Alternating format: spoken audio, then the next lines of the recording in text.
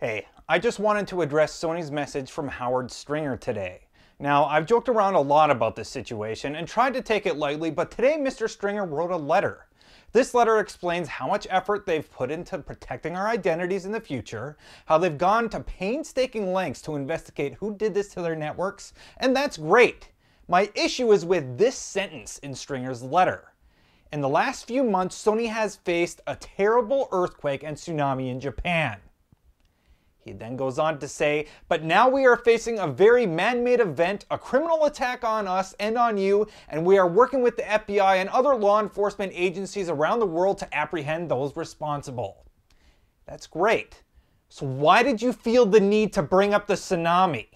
That's my question to you, Mr. Stringer. Why was that sentence necessary? Yes, you faced a tsunami, and so are the families of the 14,000 other people who died during that atrocity. How dare you bring up a devastating and horrible event for Japan in this matter? Was this a vain attempt to drum up sympathy for you? That tsunami didn't just affect Sony, and it had no place in your statement.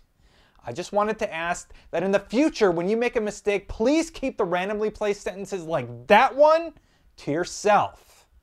I would also like to take this time to apologize to anyone affected by that event who's had to watch any company use their loss for their gain. I'm sorry. That's all for tonight. I'll see you later.